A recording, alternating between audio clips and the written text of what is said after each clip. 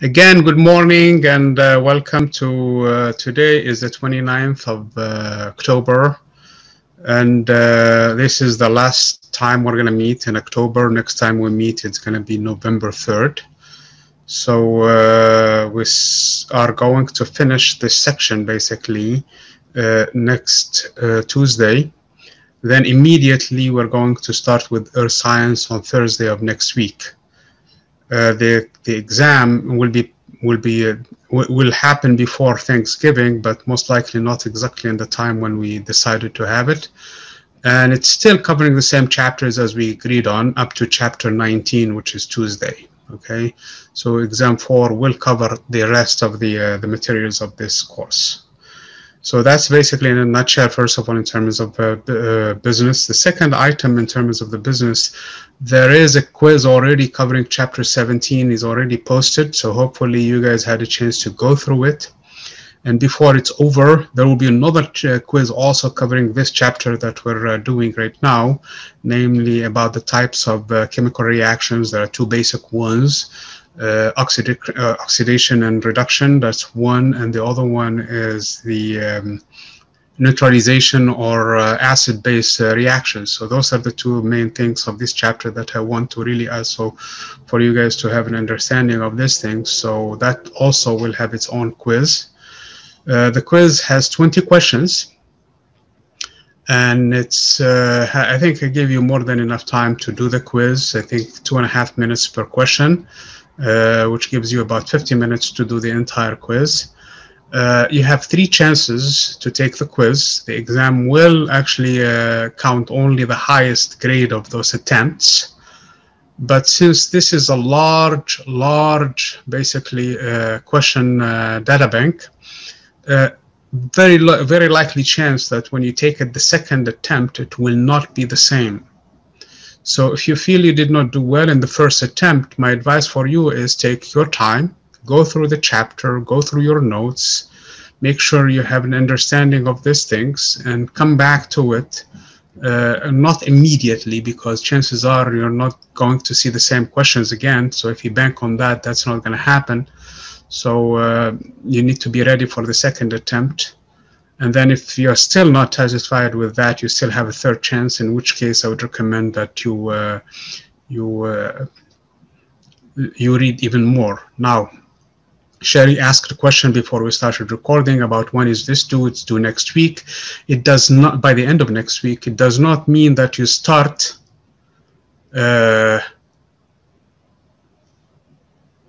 problem, Sarah. I will remember that. Sarah is asking to put the questions on the chat session. No problem, especially since we are probably we're not having a lot of people showing up, because I think the time now is hopefully next week when the clock changes, more people will show up, and probably we will not be needing this thing anymore. But you're right, we're going to post that thing there. So to go back to my point, the fact that this quiz is due by the end of next week, you should not really delay taking it until toward the end, because that's going to be a lot of pressure on you. So my suggestion is to start it immediately, since it's available for you right now, to start taking it immediately. Engage yourself, see where you sit. If you find yourself comfortable with it, that's fine. If not, then you still have time to basically recover. Do not leave it to the last basically couple of hours or 3 hours and you decide to start on it. That is too close, and you might not be happy with the grade of these quizzes. Okay, again, this is a graded assignment. Having said that, let's delve into chapter. I don't remember the number, but like I said, it deals with the types of chemical reactions. Okay. Anyway, so there are 2 classes of chemical reactions, as I said. So the first one is the kind where an acid and a base basically are mixed together and they neutralize one another. Okay, we will learn about what are they, basically what makes them they are, basically acids and bases. And one of the ways of measuring the acidity of or the lack thereof, mainly the how basically a solution is the pH scales, which we're going to understand and learn about it. We're going to learn a little bit about how the affects that in terms of acidic rain, I should say, and basic oceans. And then we're going to talk about a different kind of chemical reaction where actually the oxidation and reduction, namely where there is an exchange of electrons, versus this one where there is an exchange actually of protons. Okay, that's the main difference between the two of them. So Sarah asked about the question to be posted, so let me be a good citizen and do that. Okay, where is the chat? Oh man, so let me stop sharing. It's in here. Okay, so what is the difference between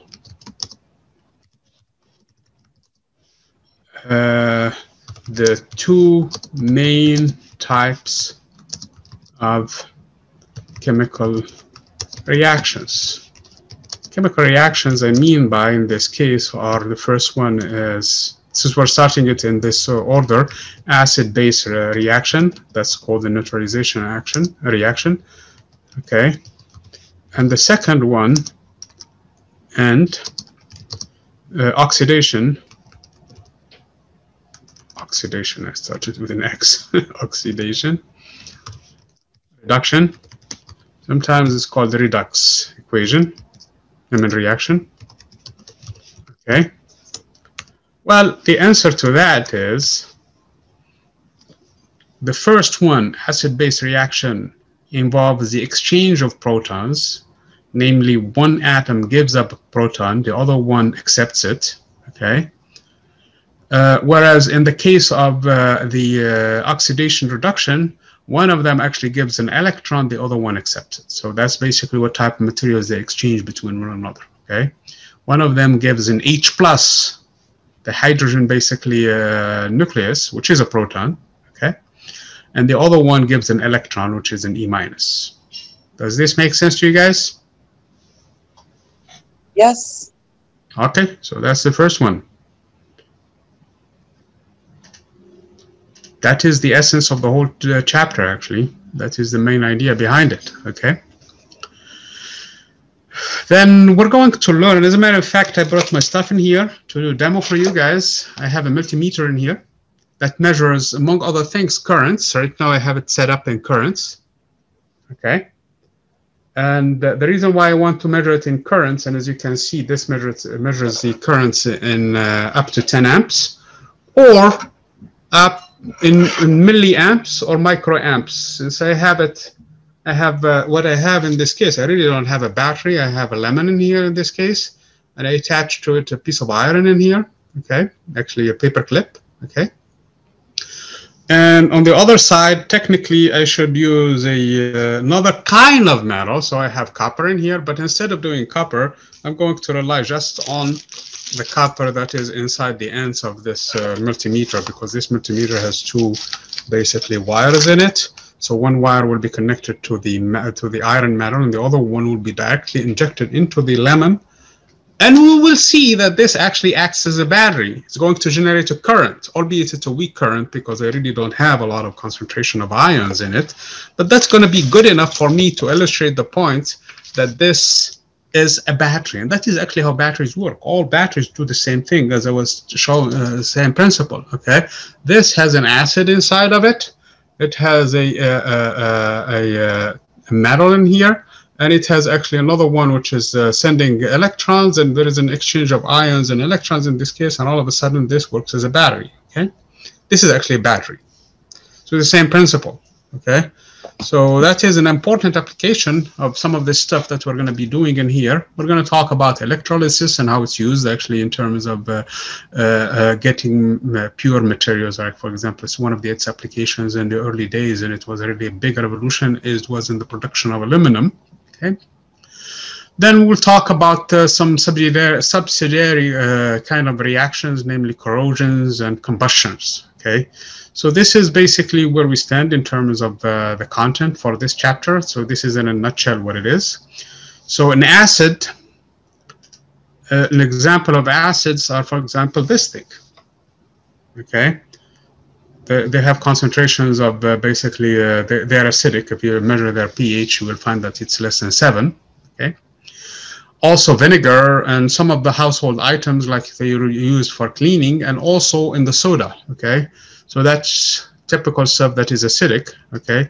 A base, on the other hand, is also used in the industry a lot, for example, in soaps, okay, and in cleaning products, and also baking soda, and detergent boosters, and all kinds of things, okay? They are basic, okay? So those are the two kinds of materials, and what is that supposed to mean? One of them has ability to basically give hydrogen, okay, plus, and those are the acids. The other one are going to accept it. And once they accept it, the OH in the bases will react with that hydrogen and form water. So the basic chemical reaction that is involved when acid and a base basically meet, they will form water, H2O, and then a salt. Salt depends now on the types of acids and bases that are involved, okay? So this is the basic chemical reaction that this is involved. So the main product is going to be water plus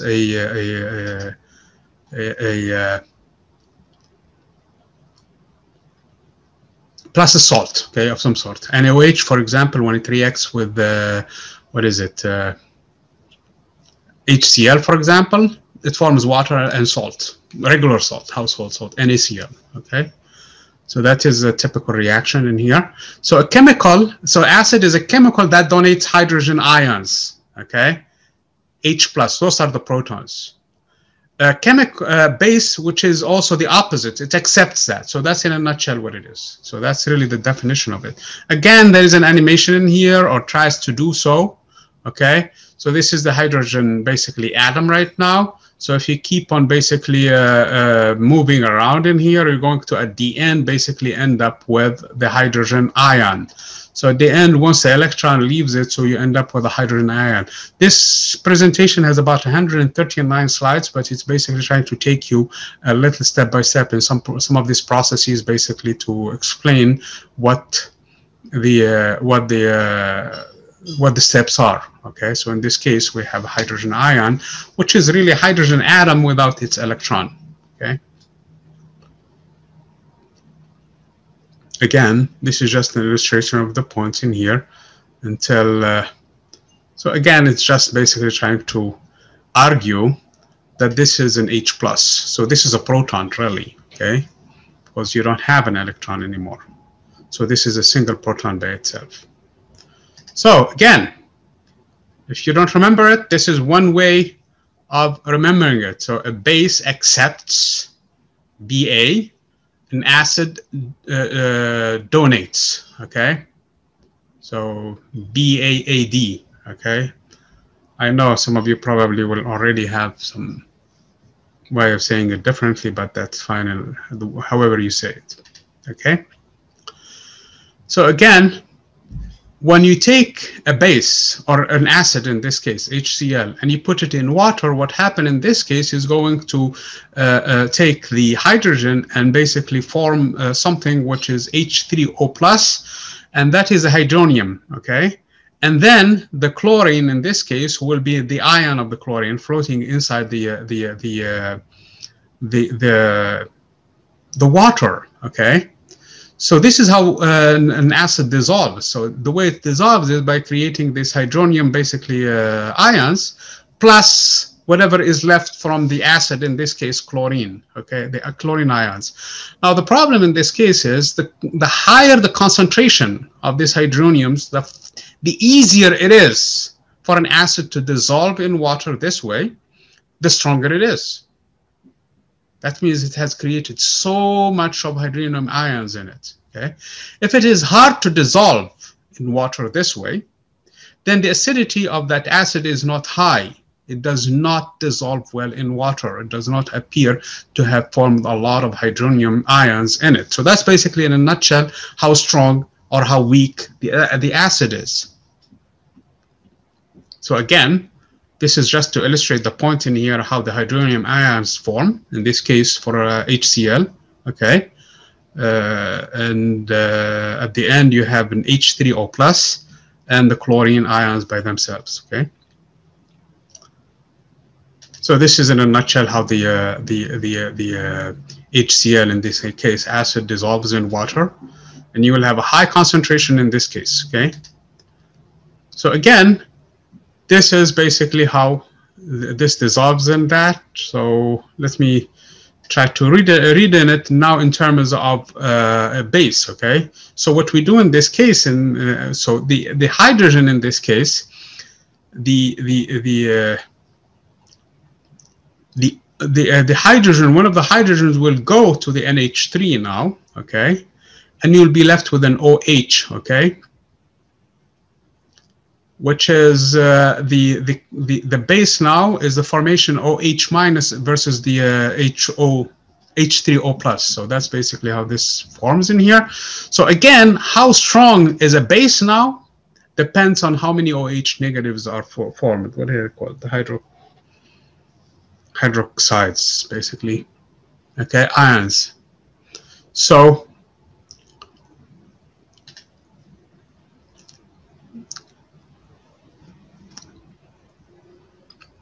again, this is just to illustrate the process through which how a base dissolves in water. And again, the stronger it is, the more OH negatives are going to form in it.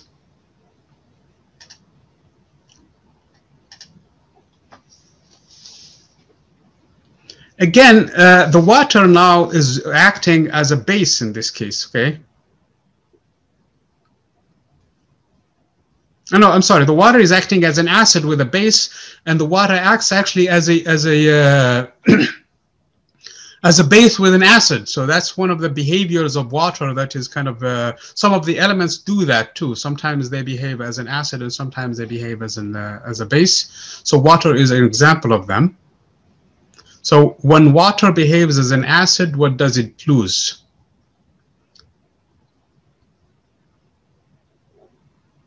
So now it's an acid. Remember, an acid loses an ion, loses a proton, okay, which is the hydrogen ion.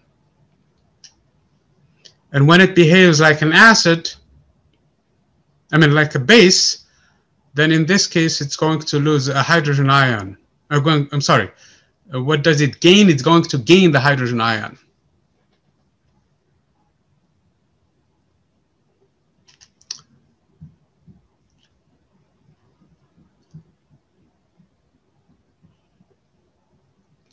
So I have two H2Os now, two molecules of water now, okay? H2O and an H2O. One of them is going to lose a hydrogen ion and becomes basically this H3O plus, which is the hydronium. And the other one, basically, since it lost it, becomes an OH negative in this case. So which of these two, molecule A or B, is acting as an acid? It's the one that lost its proton. Okay, so that's B, and the one that gains it, that is the one that is acting as a base. The whole point in here that we're trying to reach actually is the idea of the pH, because the concentration of these two, or the hydronium concentration, is exactly what the definition of the pH is. Okay.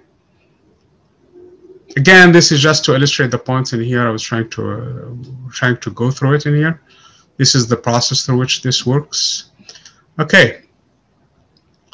So again, salt is an ion compound from the reaction of an acid and a base. That is one of the two products in a chemical reaction involving an acid and a base. So the second question in here is, what are products of an acid-base reaction?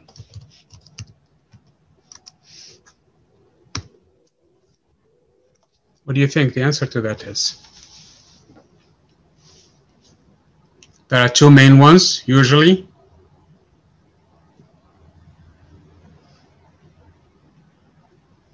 Any idea? The first one and the second one? Come on, guys.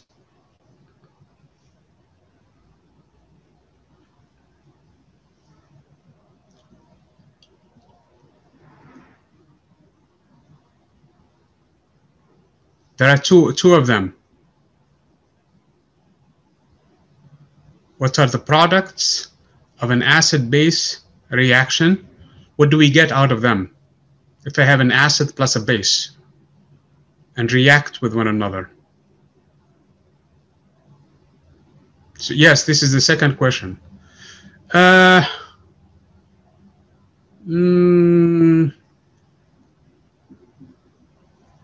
Not necessarily. I'm not talking about H2O in this case, okay? I'm talking about any kind of acid. For example, an HCl plus NaOH, for example, this chemical reaction, okay? So, I'm sorry, this is the second. I did not even post it, okay? So this is a question. So I have an acid and a base, and I put them together. They give me two main products. One of them is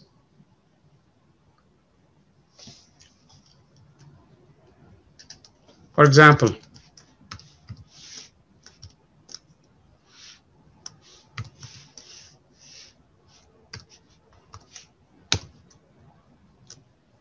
what do we get from this?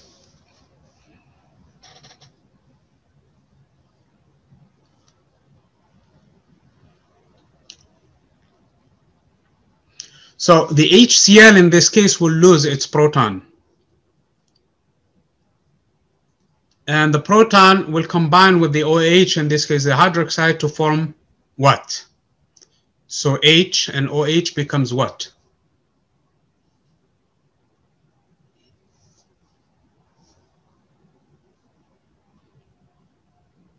Water, that's one product, okay? Now I still have an A and a Cl. They combine to form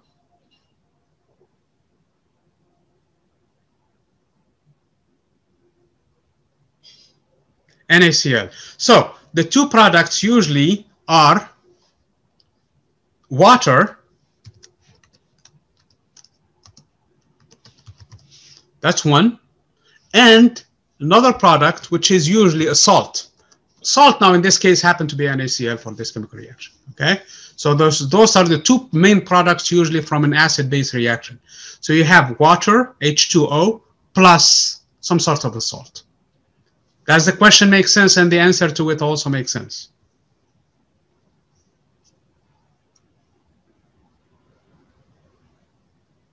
Through this example, this is not all the time the case though, but through this example and anywhere, you will always have to these two products, water plus salt.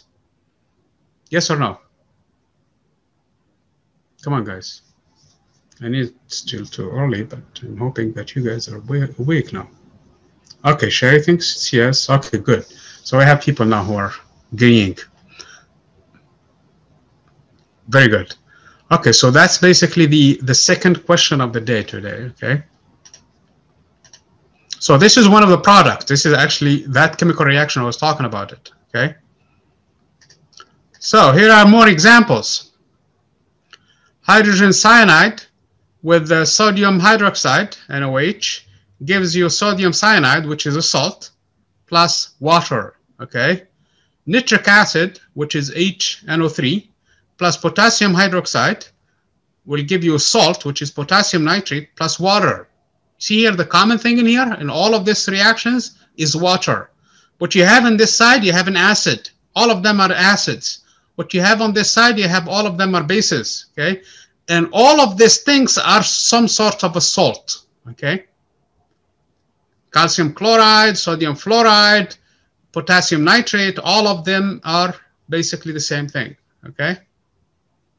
So that is an illustration of the question that the second question of the day. Does this now make more sense to you guys? You see the water everywhere in here, plus salt of some kind. The salt now depends on the acid itself and the base, okay? Very good.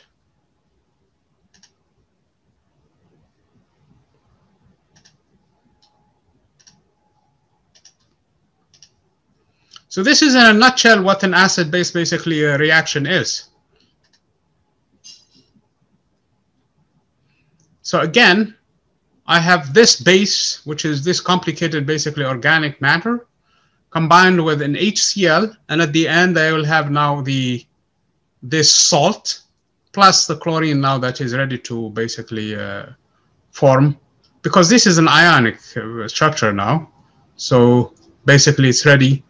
No, actually this is the whole thing now is this salt, but it's in ionic form, okay? Because I still have one of the charges in here not neutralized.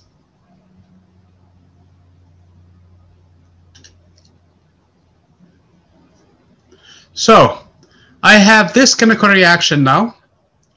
I have the hydrogen chloride, HCl, with potassium hydroxide, KOH, okay?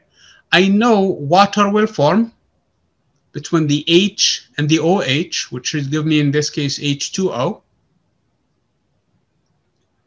So what salt should I get from this? Which is the correct answer?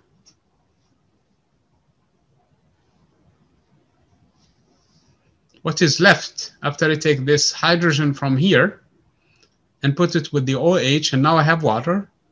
So what is left in the chemical reaction with the chemical compounds in here? The correct answer is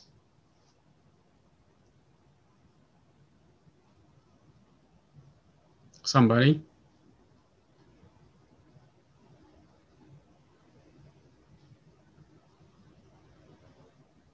Potassium chloride. Yes or no?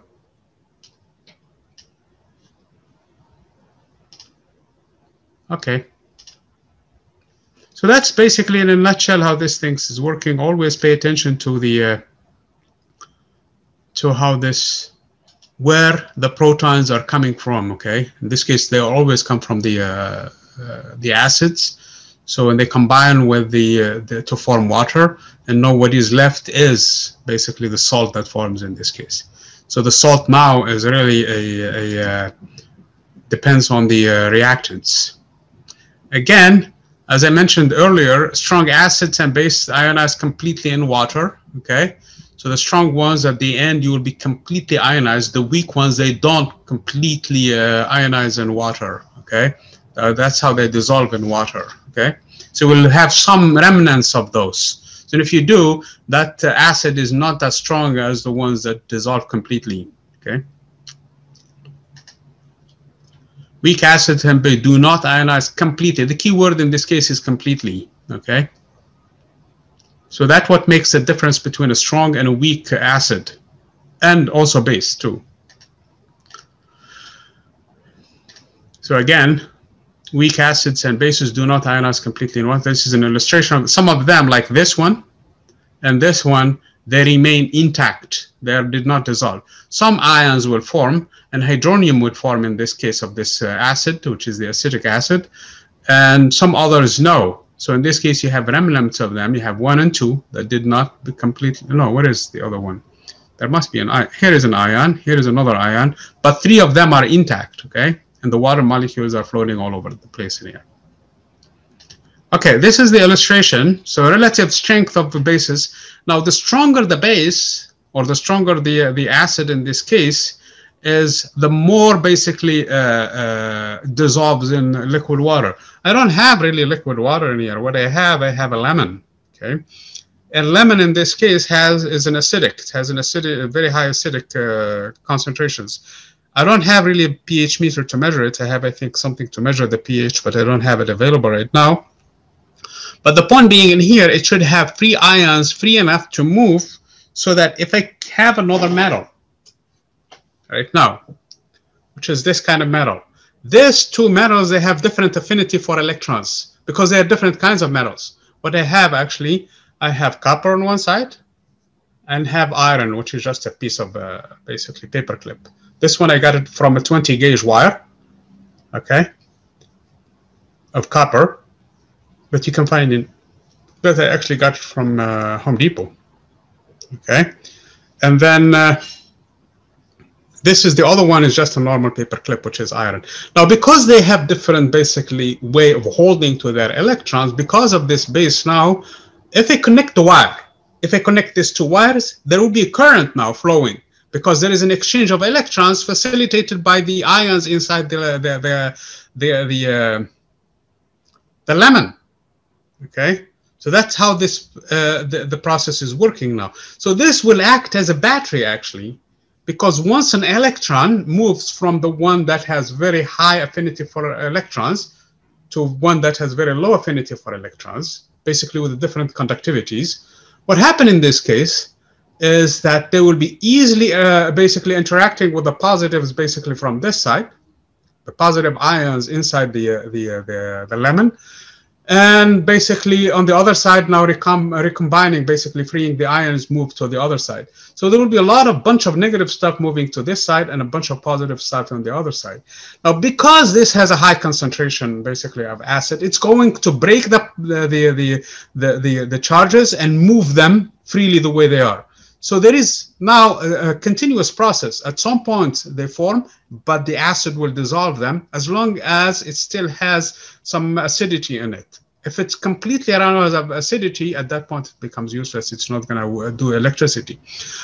I'm not going to connect this one. I have a different copper, like I said, which is coming from my gauge in here, that I'm going to measure the current to see if this is really works or not. Because this is just theory, okay? Unless you actually measure it. So this is actually the one device that I have, which is really copper, okay? This is a conducting copper in here that is used for this device. So I'm going to poke it in here.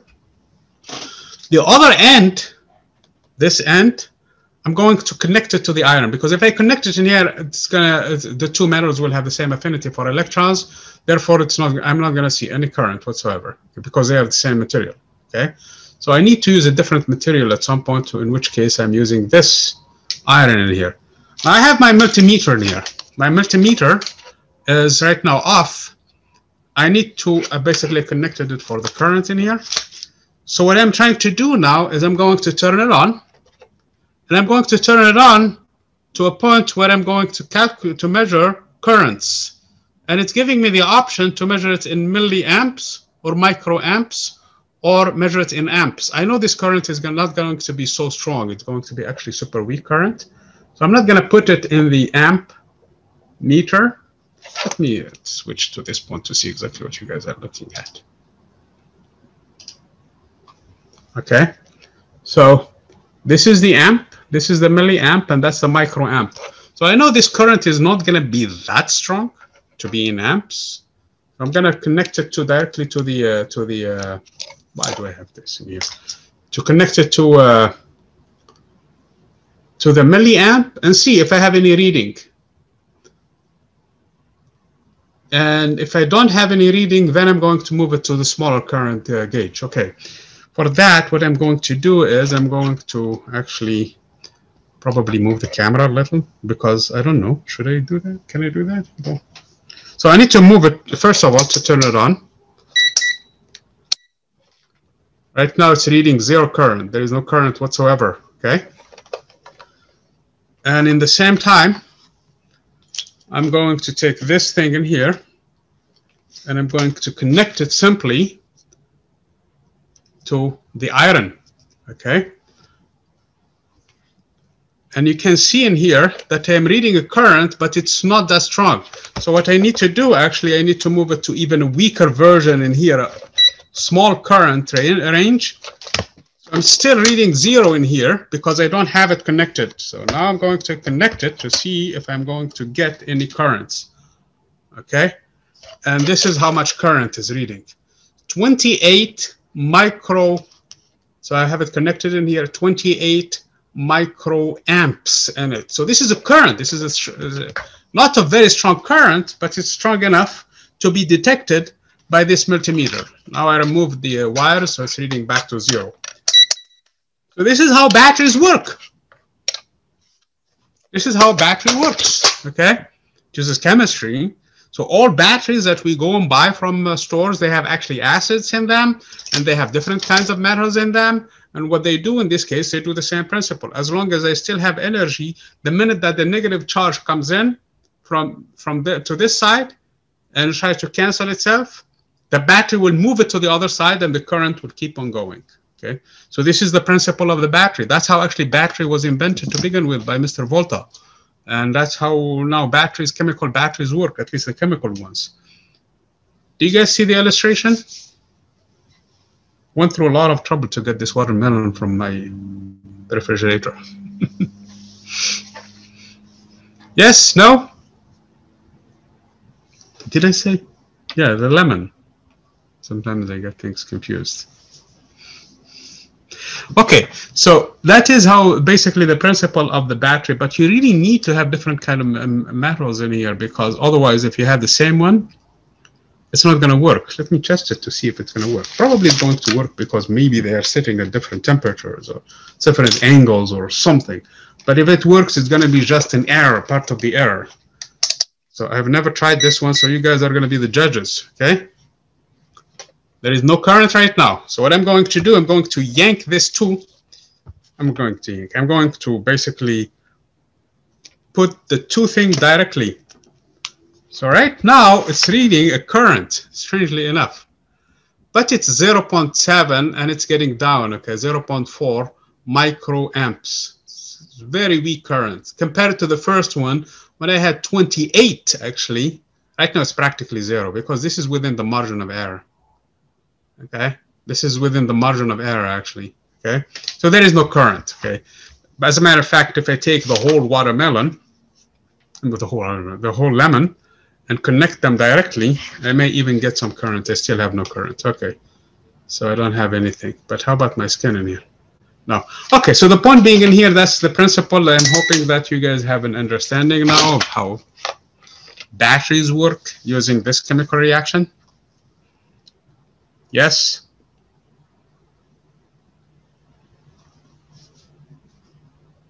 Okay, which brings me now to the next question. Okay. Can you guys do it at home? Okay. I want to see if you can try it at home. Okay. Probably this is a stretch, okay? So you might need to do something else, okay? What I have in here, I have a diode. Okay. And for that, I'm going to connect the diode to see if it lights. I don't think that this will be high enough voltage for it to light. So I don't think that this is going to be a fair question, honestly. Okay, so I probably will skip this one because you really need something else to have it to work for you at home. Where is my...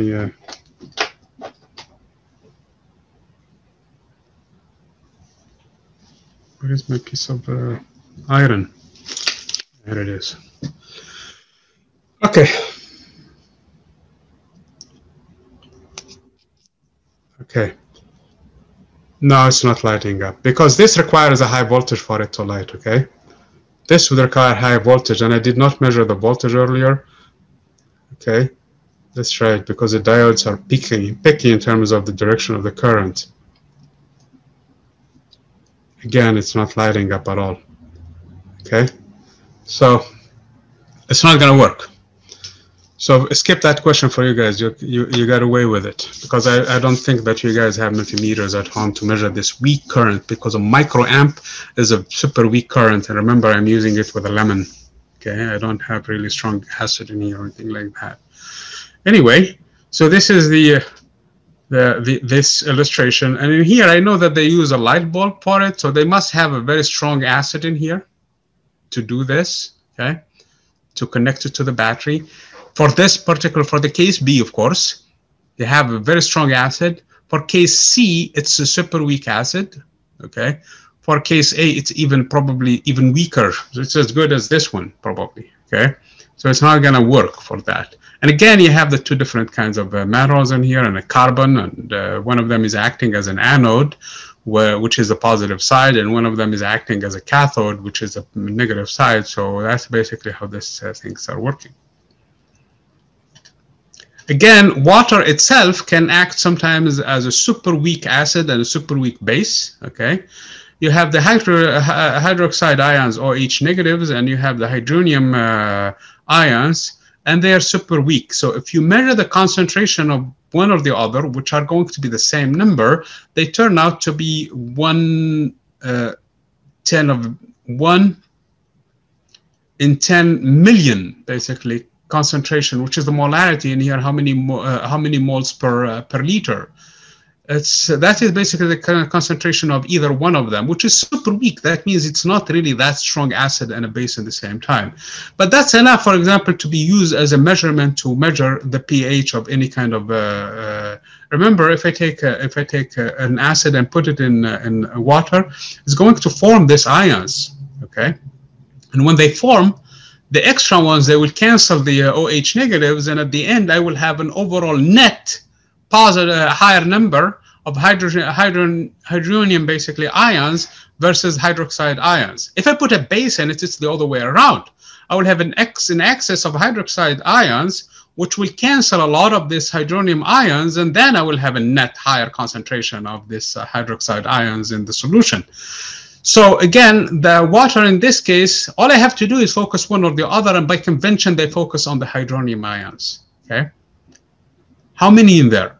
If this number is higher than the one, remember the ratio I said is 1/10 million, I'm sorry, okay? So let me get my notes in here to see if I can get something out of it. Go to physical science 1, and share the screen with you guys. So here is the deal. At equilibrium, if there is no acid or base, basically, the concentrations is, we get a pen in here. The concentration is 10 to the -7, basically moles, which is fraction of a mole per liter, okay? So that's how much you have, or 1/10 million of H3O plus hydronium. Remember, the same thing in this case is for the OH negatives, okay? Both of them are identical. Now, if I bring an acid to the equation, remember acid, it will going to make more of this. So this number will increase, which means instead of 10 to the -7, I might have 10 to the -6 or 10 to the -5. Those numbers are higher. This is higher by a factor of 10. This is even higher by a factor of 100, okay? So that is how this acid is basically, we can tell it's acid, because the extra ones actually will cancel this, which means there is a less molarity for the case of hydronium in here, higher for the case of acid. In the case of the base, it's the other way around. In the case of a base, it's going to bring more OH negatives in this case. So again, I'm looking at the hydronium in this case, H3O plus. So in a neutral situation, when the water is neutral, it's 10 to the -7. Now, if I bring a base to it, it's going to cancel some of this, and the concentration will becomes even lower. It's going to go to 10 to the -8, or even 10 to the -9. That means that this is by factor of 10, 1/10 of what it was before when I put a base in. And this is by factor of 1/100th less. So in the case of the base, the hydronium concentration goes down. In the case of the acid, the hydronium concentration will go up. 10 to the -5 is actually higher than 10 to the -5 by a factor of 100.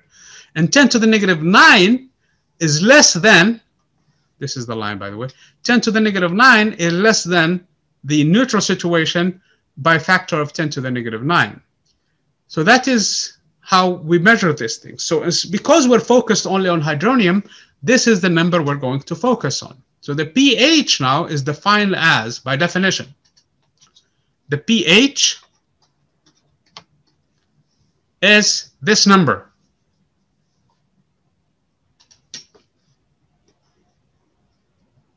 If it is 7, that means it's neutral. In the case, if it's 8, that means it's base. Okay? If it's 9, it's only the positive of this exponent. If it's 9, then it's even more acidic. I'm sorry, more acidic, more basic than this. This one is neutral. Both of them are bases. But the higher the number in this case, the more basic it is. If I get to a point where I absolutely have almost nothing in this case, remember this product in here is 10 to the power 14. In neutral situation, I have exactly the same number of hydronium ions and OH negatives. So in this case, I have overall 10 to the negative 7 times 10 to the negative 7, and this is constant, never changes, 10 to the negative 14. So the maximum I'm going to reach actually is 14 in here. This is super strong base.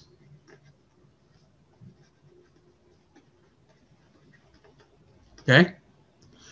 Now, for an acid, it's the opposite. For an acid, remember, 6 is acidic, okay? 5 is more acidic than 6, okay? So for the acid, it's the other way around. 6 is an acid. 5 is more acid than 6. And then if you get to a point where you reach basically the smallest possible number, which is 1 in this case, okay, from 1 to 14, then in this case, you're looking at the strongest acid. Mathematically, actually, there is an expression which uses the log. The pH, by definition, is the negative of the log, in the base of 10, of course, of the concentration of hydronium ions. Okay? The higher this number, of course, it's going to be a negative times negative, it's going to be positive. And one of the things that you need to know, for example, if I have 10 to the power any number in here, and if I take this and the log of base of 10, what it does is it takes this number out and becomes the answer is this one. So that's exactly what I was doing in here. Log in the base of 10 to the negative 7 is negative 7. But don't forget, you're going to multiply by negative by definition to make it 7 exactly. So if you don't care about the log, all you're going to look at is this number, the one in the exponent. Okay. Forget about the sign also, because that's exactly what the log does. The log takes the whole number in the exponent. So what you do in this case, you're just taking that number, but because you're multiplying it by definition by negative, so you're actually looking at just the digit by itself in here. So that is how we measure the acidity and how basic a solution is using the concentration of hydronium ions. That's the focus in here. Does this make a little bit of sense to you guys?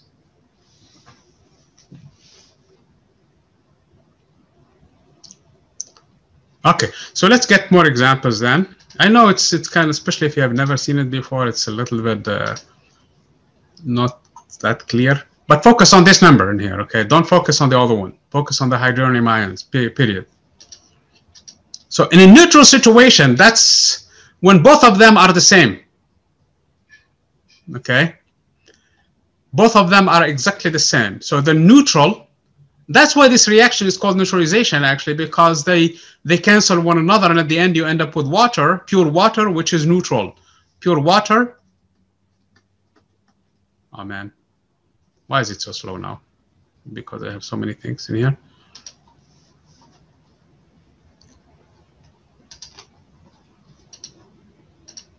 So this is pure water.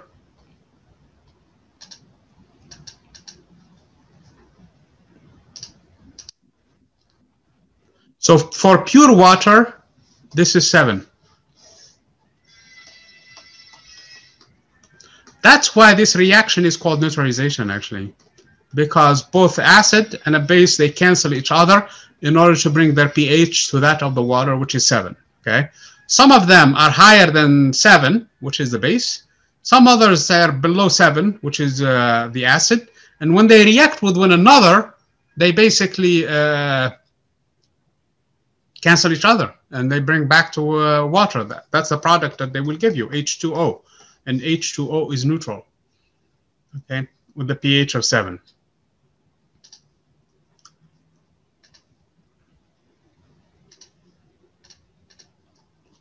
So that's why this reaction is called the neutralization. So again, the concentration of both hydronium and hydroxides are equal to 10 to the negative 7. Molarity, and the molarity is how many moles per liter. So if you multiply the two concentrations, you will end up with 10 to the negative 14. because 10 to the negative 7 times 10 to the negative 7 is 10 to the negative 14. So here is a pH scale. A neutral solution where both concentrations are equal is sitting at 10 to the power 7. An acid can go all the way to 10 to the negative to the negative 0, which is 1 really. The concentration is 1. So everything is exactly hydronium, nothing else. So this is super strong. Imagine water with absolutely nothing but just H. You cannot have more than that. You cannot have more than 1 or 10 to the power 0. That is the max you're going to have. And again, you cannot have more than 10 to the power 14 because you only have left in the water with OH negatives, which means that you're left with only hydroxide, period, end of the story. You cannot have more than that. That's basically where the pH is, and it's a number in between. If it is more than 7, it's basic. If it is less than 7, it's acidic. And what we're looking for in this case is the concentration of H3O+. So in this case, what you do, once you add an acid to it, it's going to add more hydronium ions, which means that it's going to neutralize a lot of the hydroxide ions and leave you with a net gain of hydronium ions, which the concentration will be less than this number, will be less than 10 to the negative 7, will be probably 10 to the negative 5 or 10 to the negative 3, which is super strong. Then in this case, when you take the negative to the power 10 to the log 10 to the negative power, is going to be in this side. Okay. So add hydronium and the solution is acidic. Add hydroxides and the solution is basic. Again, this is the same point in here. So a neutral solution sits at exactly 7. An acidic solution, hydronium ions are much, much higher than hydroxide ions, in which case the balance tilts toward the acid and the concentration is below 7, as you can see from this indicator, this gauge. And in a basic solution, actually it's the other way around. The hydronium ions are less than the hydroxide ions, in which case the scale tilts toward the higher numbers than the 7. A sodium hydroxide, NOH, is added to water. The hydroxide ions concentration in this case, hydroxide ions increases. That's correct, which means the hydronium in this case decreases. When it decreases, then the number will be higher than 10 to the power, will be less than 10 to the power negative 7 for hydronium oxides, in which case the pH will be higher than 7. So the pH is a measure of the concentration of hydronium oxide. So that is exactly the definition of the pH, and that is my question, third question today. Okay. So what is, you hear this word used extensively in culture and used everywhere, okay? And used in the industry and used everywhere. So I really want you to really remember that. So what is pH? Okay, and again, it's just the measurement of the concentration of hydronium ions. And it's exactly this slide. So pH is a measure of the concentration of hydronium ions. Okay, how many there are? If this number is high, that means it's acidic. If this number is low, that means it's basic. Does this make sense? Yes? No? Maybe? Okay, very good.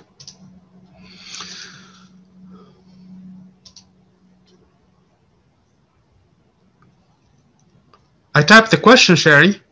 The answer is this slide.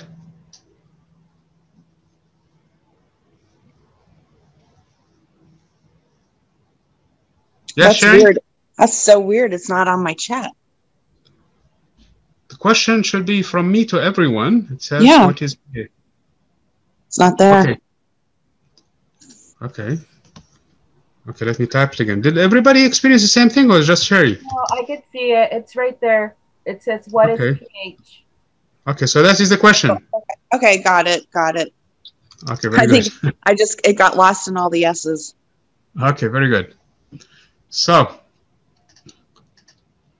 So again, this is the definition I wrote earlier in terms of the mathematical definition.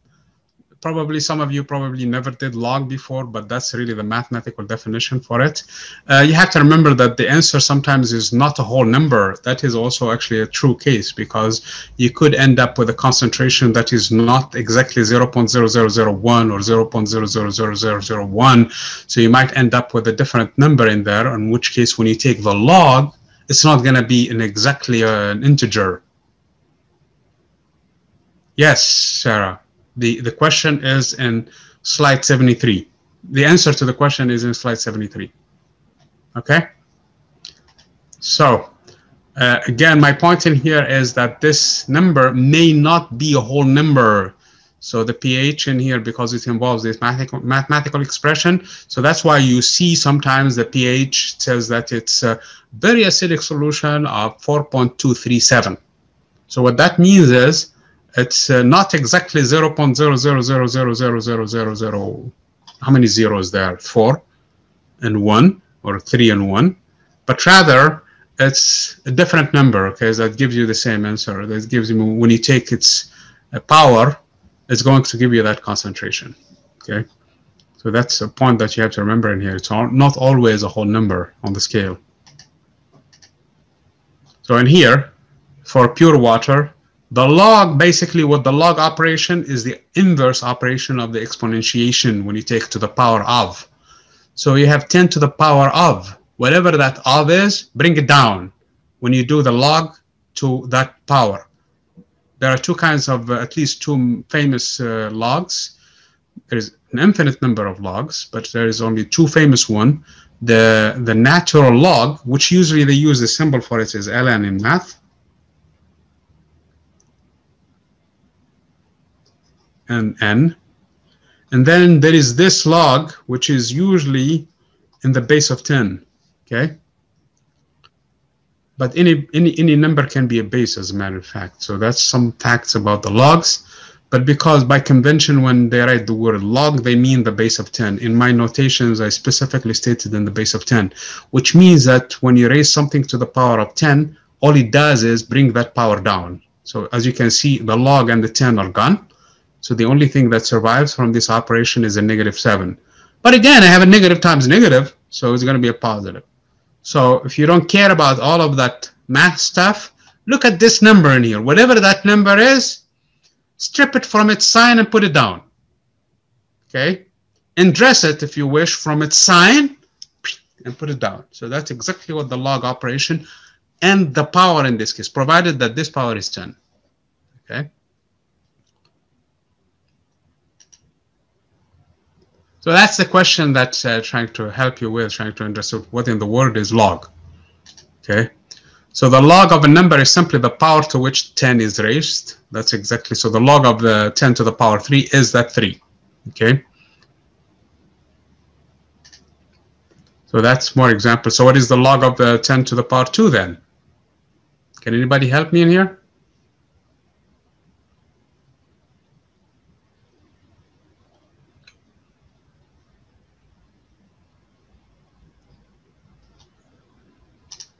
Yeah, just take that thing down. That's it. Bring it down. You guys are right. Sarah and Emmanuel. Just bring that thing down. That's it. Whatever that is. So it's not scary. I mean, people think that they are kind of... no. A log is a very simple operation. It's actually a lot simpler than the sine and the cosine functions. It's not really that. So just bring the thing down. Provided you are in the base 10, that's the only thing that you have to be cautious with. And it's actually the count of the number of zeros, that's all too, okay? If it's a positive number. So in this case, you have 3 zeros, you're counting those numbers. In the case, now this you have to be careful with it, okay? Because I can do another thing in there and it might not show zeros. So this is too simplistic. This is not exactly 100% the case, okay? Always. Because, for example, if I take 10 to the power 2.7, it's not going to give me zeros at all. It's going to give me some stuff in there that is 10 to the power 7. Let's see how much that's going to be. No, 10 to the power 2.37. That's what I was trying to say. 10 to the power 2.37. It's 234.428. 0.422. 234.22 something. That is not, doesn't show any zeros whatsoever in it, okay? But if I'm looking for its log, it's just that 10 to, that 2.37. So you're Emmanuel and Sarah are exactly right. So if I only care about the log in the base of 10, of course, since I'm writing log of 234.2, that is easy. From this operation, it's the same thing as 2.37. Okay. If you have heard of the earthquake scales, what they, and we're going to get to that when we get into the earth science part of this, they use actually the logarithmic scale. And the logarithmic scale sometimes can be misleading because they tell you, hey, this earthquake is 3, but that earthquake is 4. So what is the difference between 3 and 4? It is 10 times more stronger. Same thing in here. The difference between an acid of 2 and an acid of 3 is not just 1 degree difference. It's 10 times stronger. The acid of 2 is 10 times stronger. It's not just stronger. That may sound like some two people, one is slightly taller. One is, for example, 178 centimeters tall, and the other one is 167 centimeters tall. The difference between them is less than 10 centimeters, this much, okay? But hey, if one of them is log, then it's 10 times bigger. Okay, so it's the log scale can be weird sometimes trying to understand it. For small numbers, it actually starts to shrink and then all of a sudden it explodes. And that is because of the exponential function. The exponential function does that things exponentially. Man, we're running short of time and still have a lot of slides to run through. Okay, I hope that you have an understanding basically of what these logs are. Again, for the decimal points, all you have to do now is take the negatives in this case. So the -2 in this case indicates how many numbers after the decimal point. The same thing, Sarah and Emmanuel and everybody else, the log of 0.01 is -2. But remember, in the definition of the pH, I'm multiplying it by negative because I know the concentrations are all less than 1. They cannot be, at most it's going to be 1. You cannot have more concentration than 1. Concentration that 1 means that you have 100% everything. There is nothing left. You cannot have more than 100%. So again, this is just the illustration of this log stuff. Going to skip through these things, okay? So the log of 1, since it's 10 to the power 0, is always 0. So the log of 1 is 0. That's something worth remembering. So all of this discussion is the pH scale. Here are some common elements in here. HCl concentrated can get to 10 to the negative. Man, that is even more than that, okay? Battery acid, it's super concentrated battery acids. Lemon juice, the one that we were experimenting with it, it's actually very highly concentrated, but not that of a battery. Vinegar or soft drinks, then we don't do this in classes, okay? So we don't talk about it too. Tomatoes, coffee, and then rainwater, okay? I'm skipping the things that I don't think that they are appropriate for a class environment, okay? Milk, saliva. Now we're talking about, we're going to get into pure water. And after that, we're going to get into things that are basic, okay? So blood is actually basic. Seawater is basic. Baking soda, soap, ammonia, and hair remover, okay? And oven cleaner, okay? I already removed my hair, okay? So I'm fine. I don't use hair remover. Sorry. Hopefully you guys are having a good time on the other side of the screen. Okay. Again, acid rain is due to the presence of the for example, in here, sulfur oxides reacts with the oxygen to form sulfur trioxides, and then that will react with the water and in the rain to form H2SO4. That is a very high acidic solution. Okay, sulfur oxides, hydroxides in this case is very, very acidic. Okay. And if that rains, it's going to do a lot of damage on places, for example, especially where metals are, because it's going to react with them. So this one is produced in coal and oil. So this is basically what it does. And this is actually can affect the environments near also the businesses that produce these kind of materials. Okay, an acidic rain may do damage to the environment too, because it may raise a concentration, for example, of the hydronium ions in the water that can actually change the layout under the beds of water. Okay. Because of the carbon dioxide that is in the air that is absorbed by the water, now the pH actually is higher, and the oceans actually are more basic. Okay.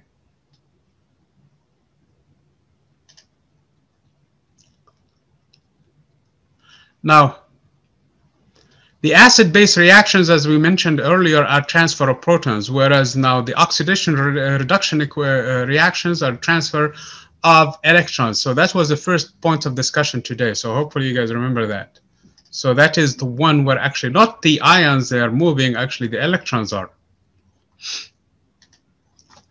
So the oxidation is the loss of an electron. The reduction, strangely enough, is actually the gaining of an electron. Yes, you think that when something reduces, it should lose something. And actually it's gaining an electron, in which case it's actually losing a little bit of charge. So the oxidation, for example, of sodium, it's losing 2 electrons and becomes basically now because I have 2 of them now, okay? It becomes the sodium ion in this case, positively charged. The reduction is the gain of an electron. Now you gain, takes that electron. So the chlorine in this case takes that electron, and now you end up with Cl+. So now you have an ion that was gained. So in this reaction, basically, okay. So this is one way of trying to remember this, okay. So you lose an electron, which means you oxide, Leo. You gain an electron, which means you reduce, okay? Leo, the line went grr. Okay, so that's one way. There are so many ways of trying to remember this one, okay? Again, losing and gaining electrons. So this is basically how the metal, in this case sodium, reacts with the chlorine gas to give you, in this case, the NaCl, salt, okay? The salt is regular salt. From the periodic table, if you look at the periodic table, the top right corner is where the tendency to gain electrons. So this have higher affinity for gaining electrons, whereas the tendency to lose electrons is stronger from the opposite side of the periodic table. Okay. So this can act more reducing. And again, there are so many complicated rules, especially when it involves oxygen and chlorine and things like that, that sometimes it's a little bit more actually in depth in a chemistry class than what we're going to cover in here. But it's really a fascinating things in here trying to see, because sometimes even these elements, they combine with one another and they form actually a different, one of them will act more like that normally acts as an oxidizing agent to become more of a reducing, and vice versa, okay? Especially oxygen now, it's really, so oxidation loses electrons or gains oxygen. That is also another way of looking at it. That's the rule I was talking about. Or loses hydrogen. Reduction gains electrons, loses oxygen, so gains hydrogen. So this is basically the oxidation reduction or redox summary of it. We're not going to get into all of the details of it, but this is in a nutshell the rules that are involved. Okay. So, for example, you have the, how are we doing? We still have about 6 minutes to finish. No, actually more than that, okay, to finish this class. So let's see here how far we are. So again, this is because you have an iodine, which is also from the top right, and you have the bromine, which is sitting on that side. So now which one is acting as the other one, depending on which one actually gains and loses the electrons,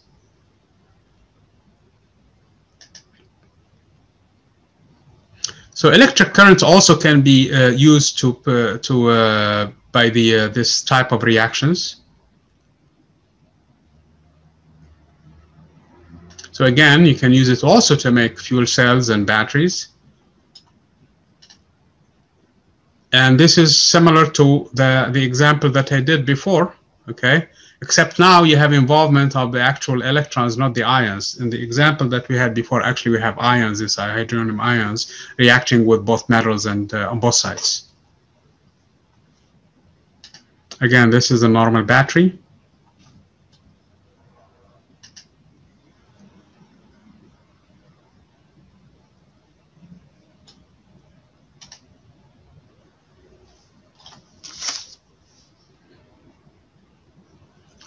Okay, so let's see here where we are right now. One of the usefulness of this, like I said before, is the electrolysis, which was a big revolution in the 1800s in making one of the things that was really highly valued at that time was aluminum, because it was very hard to make it initially.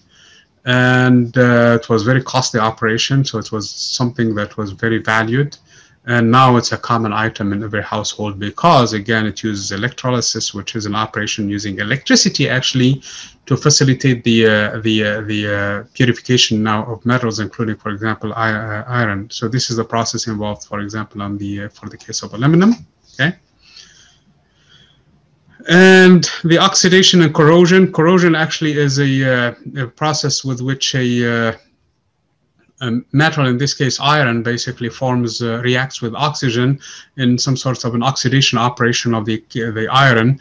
And usually this is not a desirable effect, especially in the industry. So what you want to do, you want to prevent corrosion as much as possible for basically whatever you have in there. So what you do in this case, you coat it, okay, with metals that, like for example, in the case of aluminum, it reacts with the oxygen and forms aluminum oxide, and that aluminum oxide will prevent further reactions and further deterioration of your aluminum. And the coating is super thin, that the entire metal, you can still see it clearly and it stays super shiny. So that is used in the case of, because it doesn't react further with any kind of oxidations, it does not oxide further. So you can use it, for example, with water with a safe environment. Same thing, for example, for iron, we try to use other compounds that react quickly with the oxygen and prevent further deterioration of iron. Like for example, zinc reacts quickly with the oxygen and oxides and forms a layer on top of the other one. So finally, we're going to talk a little bit about combustion. Combustion is, again, a rapid reaction that involves basically some chemicals, like for example, in this case, methane and oxygen, and produces a lot of energy out of it. So the key word in here, it's a rapid reaction. It happens so fast. That's what a combustion is. So a special case of those chemical reactions. Again, this is in a nutshell what this chapter is all about. Again, there are two types of main reactions, and I mentioned them to begin with. The first one is that you have the acid-base reaction, okay? And that is a neutralization reaction, because what happened in that case is the pH, the concentration of the hydronium ions, is going to be brought down to that of the neutral solution at the end of the process. That's one reaction. The second type of reaction from the main ones that are discussed in this chapter is actually oxidation-reduction or redox operation, in which, in this case, there is an exchange of electrons versus the first one where there was an exchange of protons, okay? So this is in a nutshell what chapter, I don't remember, 18 now? Yeah, 18 is. So the next chapter is going to be the last chapter of this section. It's going to be on Thursday. So watch for another quiz that is going to be most likely published no later than tomorrow for this chapter, the one that we just covered, okay? And hopefully you will have that also ready for you guys. It's going to be covering these two chapters. Those are the main chapters for this part of the quiz. For this part of the exam, I'm sorry, for the entire section, these chapters, namely 17 and 18, okay, that talks about chemical reactions and how to talk about them and the pH and things like this, okay? There will not be a quiz on chapter 19, okay? I may probably have a homework for it, but that's, again, I may not, so depending on how it goes. Okay. And the homework type is usually a lot lower questions and more time to go through them, and they have different setting than this ones. If you guys don't have any questions, hopefully you have taken note of the questions of the day. I will see you guys Thursday. Have a good day. No problem. I'm gonna stop the recording now. Bye. Have a good day.